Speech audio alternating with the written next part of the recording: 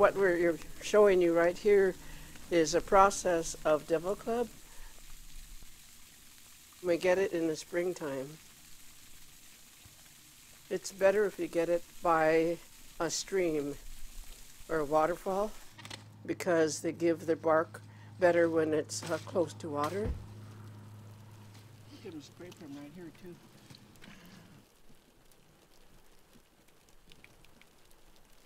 And it's better if they're fat because you work just as hard on a skinny one as you do a fat one. And they always seem to grow where the best berries are.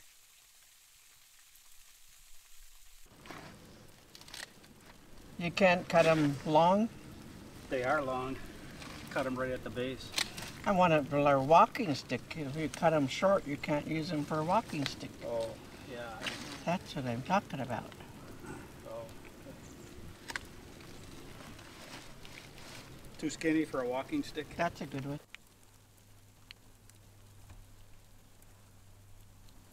And you see how big these are.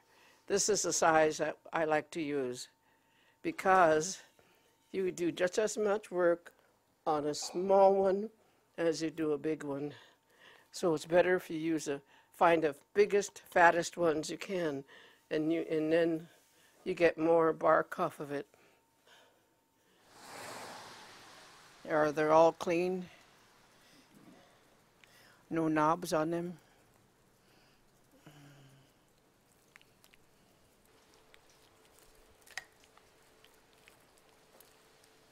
It's easier to scrape because when you hit, You don't have to scrape around the these, knobs. You can't get past it, but I don't think I can get the whole thing off of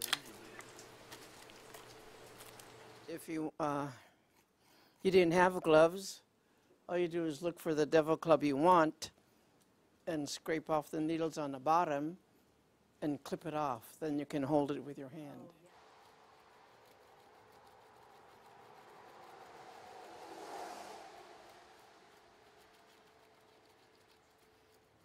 It's better if you do it in a spring because the green comes off easier. It peels like a banana, but later on you have to use a potato peeler.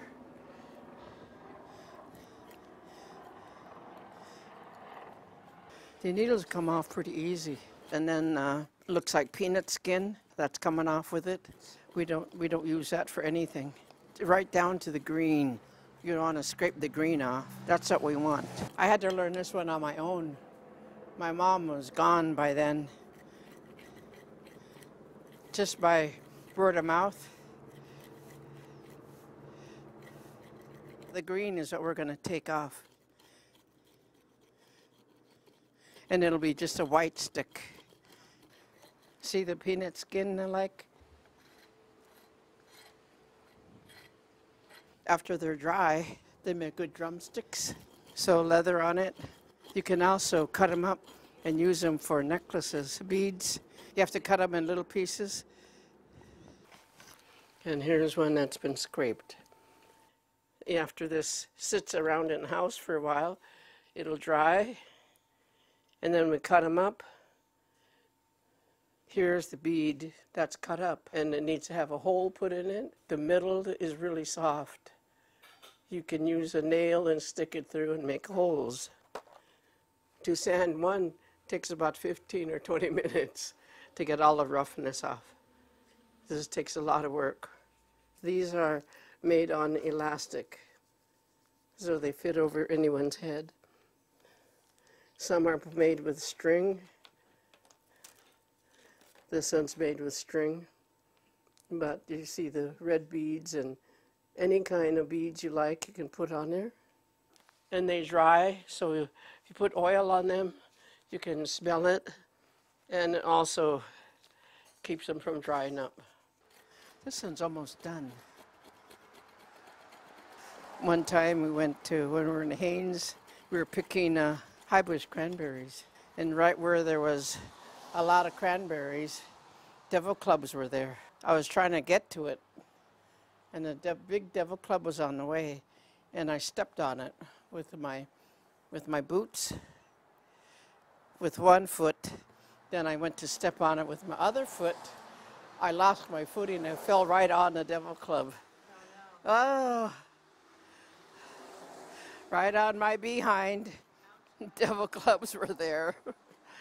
After that, I start wearing Carhartts. Yeah.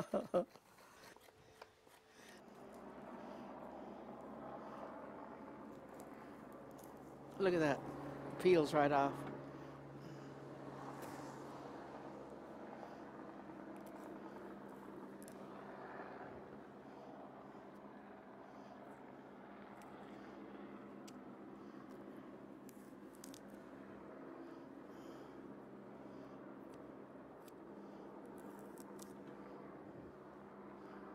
Oh, the sunshine. I thought, how am I going to get it off? I said, I'm just going to bite it off.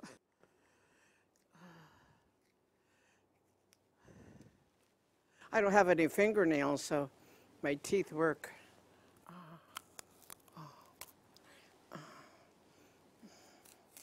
Look at that one. Oh, it's a good one.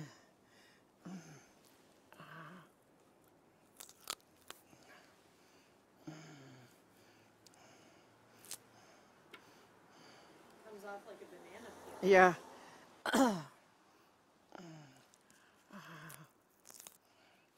If I put my lip on it, my lips kind of burn, but I try not to put my lip on it.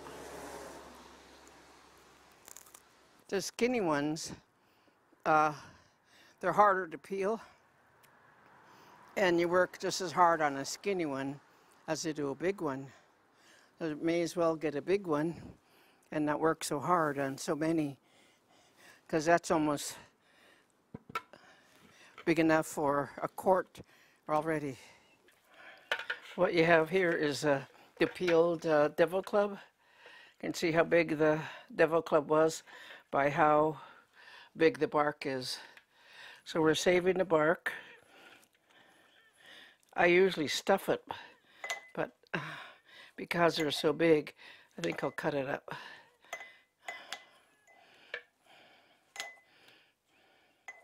And a friend told me how to do this part.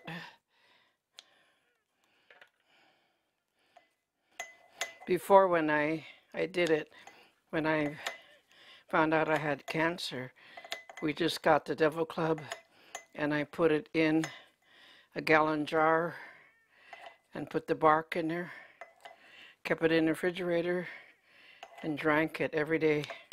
They gave up coffee, we gave up beef. Ray went along with me, he did the same thing.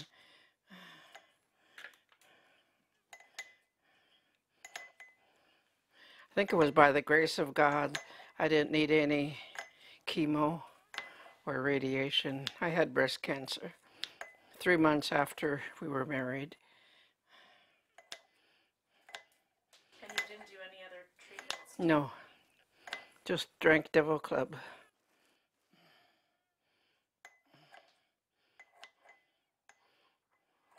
I would not recommend it to anybody who had cancer, though. They're willing to try it, but don't give up the doctor's orders. I didn't have the time to go to Seattle for 6 weeks by myself. Ray had time off, but his time expired. So I just chose to stay home.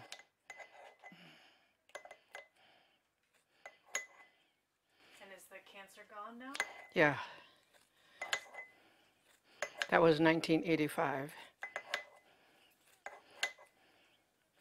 3 months after I got married. 11 months later, I had cancer in the other side, and that one was removed. But then it could have been caught early enough where I didn't need to go through the harsh treatment. And then after I get enough in here, I'll put olive oil in there. My slow cooker is right there, ready for the next step here. The oil is going to be strong in here because we got lots of devil club. and I'm cutting it instead of stuffing it. So you usually put it in long strands and just jam it Yeah. down? Usually just go like that and stuff it in. But I think it gives off more medicine when it's cut up. So I might let you cut them up. I'm going to do the next step. Take all the bark, put it in a jar, and add olive oil.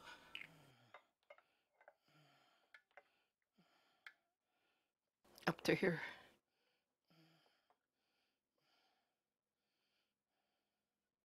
Might run out of oil. Is it up there? Not quite. Not yet. Not quite. A little bit more.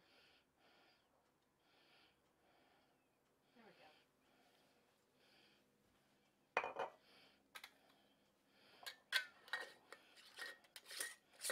Put it in here. Close it tight. And here's a slow cooker. And it's hot.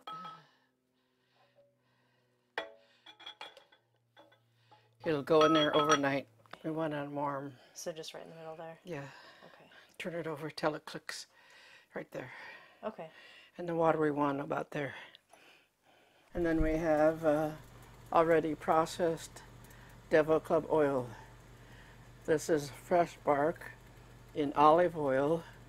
That's been put in a slow cooker for 2 hours, all night. And then when you want to do something with it, bring it out. And what we're going to do right now is strain it so we could have only the oil.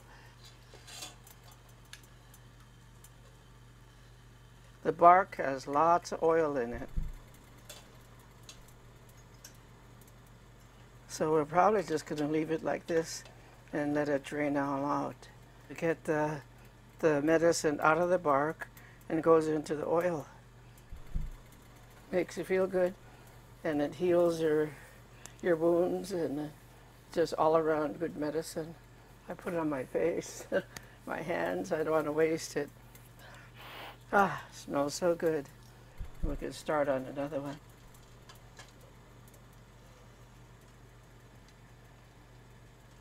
This one takes the longest, is to get the oil from the bark.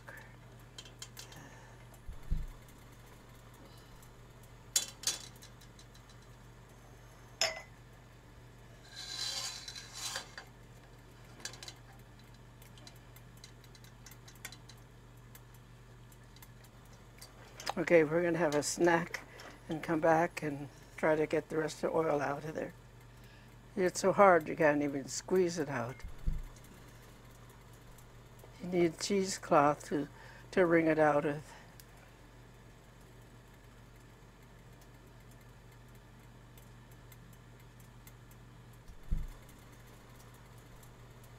We're going to put this in the cheesecloth to wring out the oil.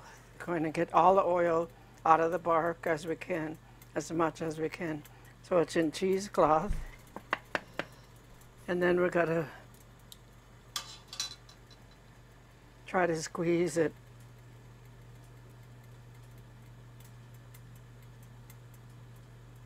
We strain it and warm it up in a pot. I put in vitamin E.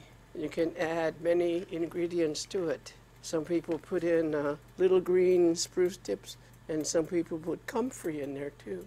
This is lavender oil. Really smells good. And then this one is, I guess, calming. 1, 2, 3, 4, 5, 6, 7, 8, 9 is my number. I was number 9 born, so I like a number 9. Okay, we want to put some of this in here. And tea tree oil. You could also save some of the oil and put it into a container like this for massage. How do you like my little funnel? Yeah. Isn't that cute? And I save all kinds of little jars for oil. And I take it to my masseuse, and then she rubs my whole body with Devil Club oil. Let that settle down.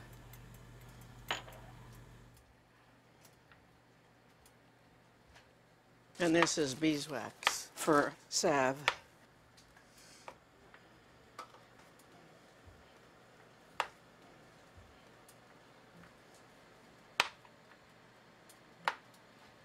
Just so it melts. Do you have to be careful that it doesn't boil? Yeah, you don't want to catch fire.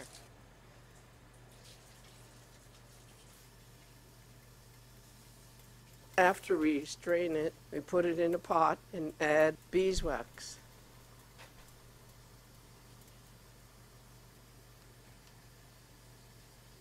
You never know how much to add, because sometimes you come out with a real stiff ointment. This was made earlier, and it's too stiff, too hard.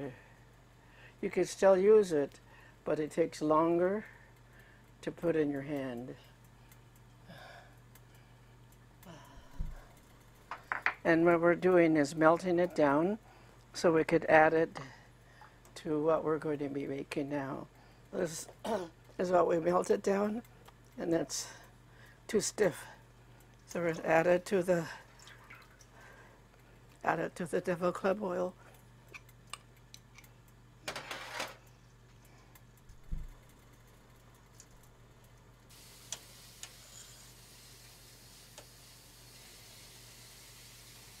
What we usually do is put a little on a spoon and put it in the freezer. Oh, to see if it's thick enough? I just took it out like this and put it over here to cool it. And here it is. That's what it's going to feel like when it's done. It's ready. Is that the consistency you like? Yeah. Your container to use, it's up to you. Like this is a good purse size.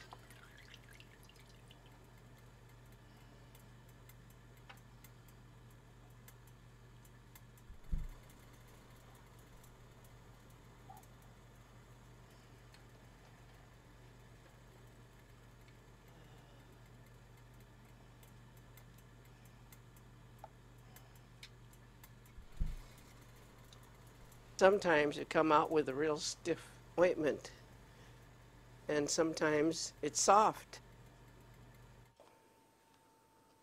And this one is nice and soft, really soft. When I went to Klukwan, we had to cut about 20 fish, and my forearm was hurting, and I was thinking, oh my gosh, it hurts. I sat and I was rubbing it, and I said, I didn't bring any kind of a store-bought, like icy hot, and I thought, wait a minute, I have Devil Club oil, salve. So I dug it out and rubbed my arm, and it was amazing. The pain was gone. This is the bark from the Devil Club. And I've had it in a gallon bag, and it's really dry. So what I want to do is break it up so it can fit into my grinder. Or you could put it in water in a glass jar and let it sit for maybe 5 days, and then drink the water from this bark. This is what I use to grind my Devil Club. Is an old-fashioned coffee grinder.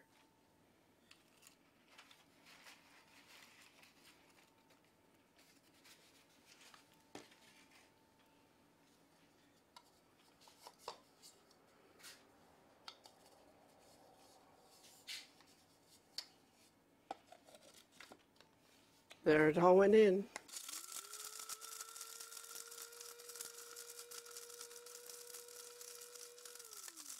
It has to be ground up to a fine powder because you don't want to have no sticks in your mouth.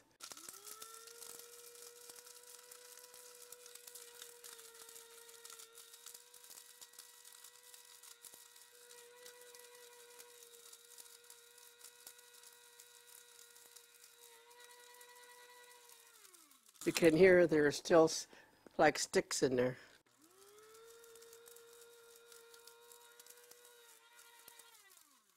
It is fine powder, really nice. What I like to do is make the powder and put it under your tongue. If you put it under your tongue, it goes right to your bloodstream. What's also done is to take a piece of it, cut it off, and you put it above your door to keep the bad spirits out. There's a story a pastor told me, and this man, he kept saying, I sure don't feel well. I don't feel good. Somebody must have come in with a bad feelings, and maybe wished him illnesses. And someone had told him, I said, why don't you put Devil Club over your door? So he did. And the man that used to come see him all the time stopped coming. He didn't come to the house no more because the Devil Club was over the door. It's powerful.